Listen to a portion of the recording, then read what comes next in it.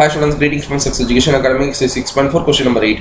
If the straight lines, ரெண்டு line கொடுத்திருக்காங்க, ரெண்டு லைனோட கார்ட்டீசியன் ஈக்குவேஷன் கொடுத்திருக்காங்க. அந்த ரெண்டு லைன் எப்படி இருக்குன்னு சொல்லிருக்காங்கன்னா perpendicular to each other அப்படினு சொல்லிருக்காங்க. அப்புறம் find the value of m அப்படினு சொல்லிருக்காங்க. சோ நம்ம அந்த ரெண்டு கார்ட்டீசியன் ஈக்குவேஷன்ல இருந்து ஈஸியா டைரக்ஷன் ரேஷியோ எடுத்து அது ரெண்டும் வந்து 0 க்கு ஈக்குவேட் பண்ணியாச்சுனா நமக்கு m ஓட வேல்யூ கிடைச்சிடும். பட் இந்த கார்ட்டீசியன் ஈக்குவேஷனோட டைரக்ஷன் ரேஷியோ அப்படியே எடுக்க முடியாது. ஏன்னா மேல பாத்தீங்கன்னா x - y 2 - y 1 - z அப்படிங்கற மாதிரி இருக்கு. கார்ட்டீசியன் ஈக்குவேஷனோட ஃபார்மட்ல இல்ல. கார்ட்டீசியன் ஈக்குவேஷனோட ஃபார்மட்ல மாத்திரக்கு இது x - y y - something z - something அந்த மாதிரி வேல்யூ சேஞ்ச் பண்ணும். சோ அதுக்கு வேண்டி நான் இத ரீஅரேஞ்ச் பண்றேன். அப்ப இது ஃபர்ஸ்ட் ஈக்குவேஷன் எப்படி மாறும்னா x - 5/5m + 2 =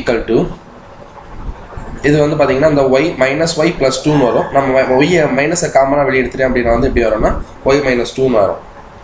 y - 2. சோ டோட்டலா வந்து நான் எனக்கு வந்து இங்க -y - 2 அப்படினு வர கூடாது. சோ அதனால இந்த -y ஐ கேன்சல் பண்றேன். நான் இதல பண்ணேன். இதுல ஒரு -y கொண்டு வரேன். அப்ப இந்த -y போயிடும். டோட்டலா வந்து ஒரு -y வச்சு மேலங்கிலே மல்டிப்ளை பண்ணும்போது இந்த இது பிளஸ் ஆயிடும், இது மைனஸ் ஆயிடும். அடுத்து இங்க அப்படிதான். இந்த மைனஸ் வெளியே வந்துரும். அப்ப எப்படி ஆகும்னா z + 1 ஆயிரும். z -1 பை கீழ ஒரு -1 மைனஸ் இன்டு -1 என்ன ஆயிரும்னா +1 ஆயிரும். அதே மாதிரி இத ரீஅரேஞ்ச் பண்ணும்போது x - 0 எல்லாம் அது எப்படி வேணாலும் இருக்கட்டும். மேல x டினாமினேட்டர்ல வந்து எதுமே இல்ல அப்படினா வந்து நம்ம அத 1 ன்னு கன்சிடர் பண்ணிப்போம். = 2y + 1 ன்னு இருக்கு. இதுல வந்து 2 காமனா வெளிய எடுத்துருங்க. அப்ப 2 காமனா வெளிய எடுத்தாச்சு அப்படினா வந்து y + 1/2 அப்படினு வரும். by 4m. So இந்த 2 கட் பண்ணும்போது இது என்ன ஆயிரும்னா 2m ஆயிரும். = இங்க எப்படி தான் 1 - z இருக்கு. இந்த மைனஸை காமனா வெளிய எடுக்கும்போது என்ன வரும்னா -z - 1 அப்படினு வரும். -z - 1 அப்படினு வரும். இதுல வந்து நம்ம வந்து இந்த மைனஸ் இங்க ஒரு மைனஸ் இருக்கும், இங்க -3 இருக்கு. சோ இந்த மைனஸ் கேன்சல் ஆயிரும். சோ டோட்டலா z - 1/3 அப்படினு வரும். இப்போ பாத்தீங்கன்னா இந்த क्वेश्चन என்ன கொடுத்திருக்காங்க, இது ரெண்டும் பெர்பெண்டிகுலர் அப்படினு கொடுத்திருக்காங்க. அப்போ இது ரெண்டோட ப்ராடக்ட், அதாவது இது எப்படினா இத b1 இத b1 இது b2 இது b3 ன்னு எடுத்துக்கோங்க.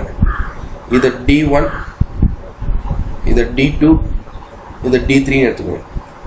சோ நமக்கு வந்து எப்படி இருக்குன்னா b1 into பெர்பெண்டிகுலர்னா b1 into d1 = b2 into b1 into d1 plus b2 into d2 plus b3 into d3 = 0 அப்படினு வரும். சோ நான் b1 into d1 அப்படினா வந்து 5m + 2 into 1. so அது டோட்டலா 5m + 2 தான் வரும். plus 2m into -5 2m into -5 then 1 into 3. so +3 டைரக்டா போட்டுறேன் = 0. இங்க என்ன வரும்னா இது வந்து 5m + 2 தான். 5m + 2 plus 2m into -5m வந்து டோட்டலா என்ன ஆகும்னா -10m plus 3 = 0. so 5m - 10m -5m ஆயிரும். -5m then 3 + 2 எவ்வளவு ஆயிரும் 5 ஆயிரும். plus 5 = 0. m ஓட வேல்யூ கண்டுபிடிக்கணும். அந்த 5 = கன்சிடர் பண்ணிப்போங்க. அப்ப -5m = -5 m = -5 by -5 that is equal to m = 1. Thank you students. m ஓட வேல்யூ 1 கண்டுபிடிச்சோம்.